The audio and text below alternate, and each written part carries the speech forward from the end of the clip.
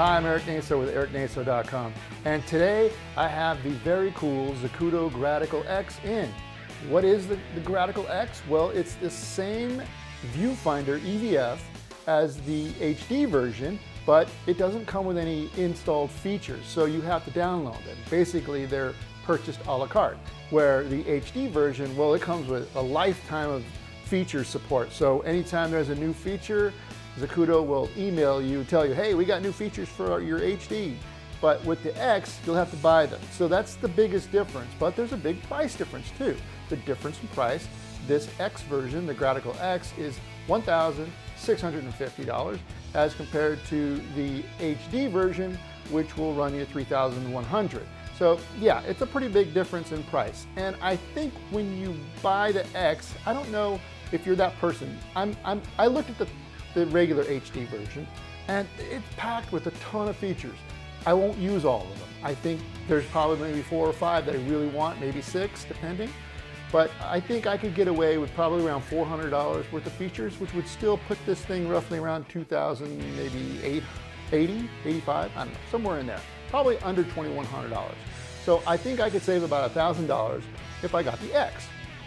So that's kind of the way you have to think, because you don't want the X if you want to buy $2,000 worth of features or $1,500 worth of features. You're better off with the HD version. So anyway, that aside, what I'd like to do is I'd like to show you how easy this is to install, activate, and all that fun stuff. Because yes, right now it is a manual process. And what does manual process mean? Well, it means that it's not automated, that when you buy a feature, it's not going to just instantly push you into an email or push out an email to you, and then you'll get the features.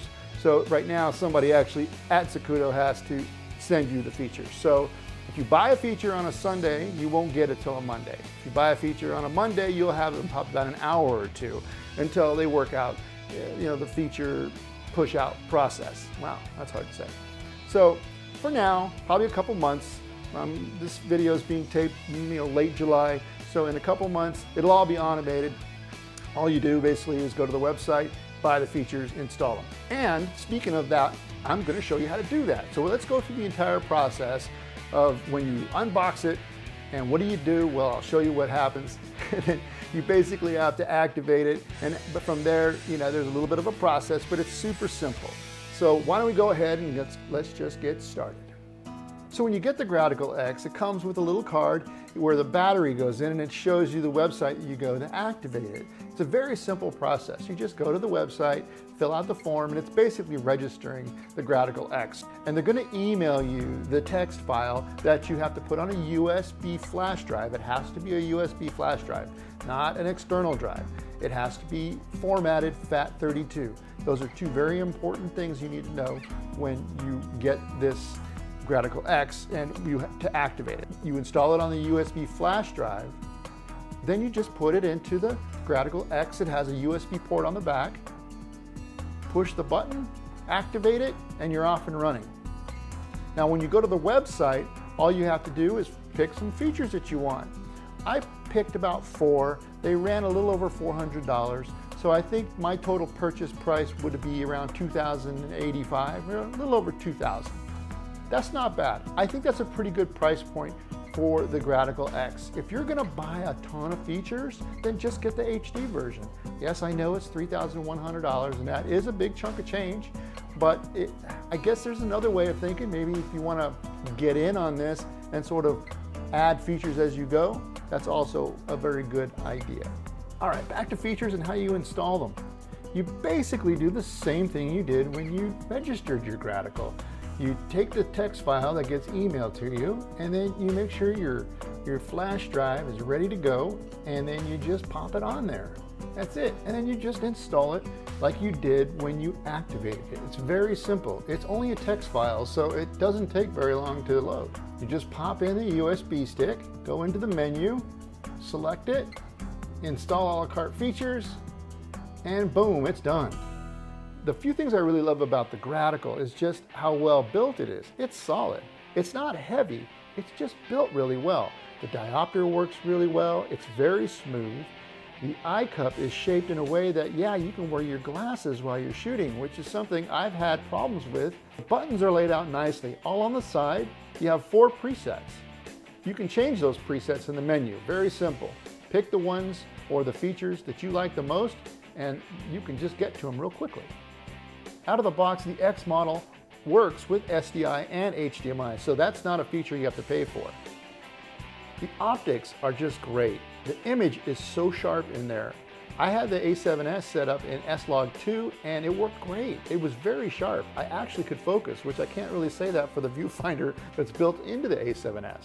My favorite feature has to be scopes. Yeah, that doesn't sound too sexy, but darn it, it's great to know if you're getting a good exposure. And that's very important to me. I can focus because this thing is really sharp. One thing I have to mention is battery life. Yes, it uses those Canon LPE6 batteries, and well, it is kind of power hungry. But if you have a few of them, you can get through the day. You'll probably get about 3 to 4 hours, depending on the features that are used. And also, well, everybody has different model of LPE6. I think I have 3 or 4 third-party types, and you know, they're all pretty good. The Canon ones are always better, but yes, they cost 5 times more. Mounting the Gratical X is super easy. Just like the HD version, it has a rosette on the side and a 1/4-20 on the bottom. The Axis Mini works extremely well, and I highly recommend it. Well, that's it. I told you it was easy.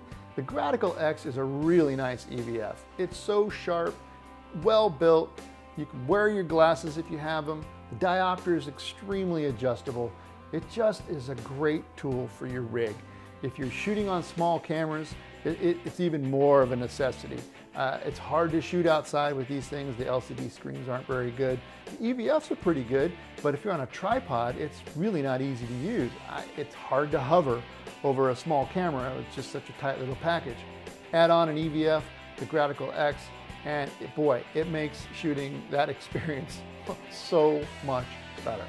All right, and for a limited time through August, at the end of August, you can get some free frame guides. So just, hey, check this out right there. There's your code. Put that in there and you're off and running with a little bit of a freebie from me. You're welcome. All right, I'm Eric Naso with ericnaso.com. Thanks for watching. We'll see you soon.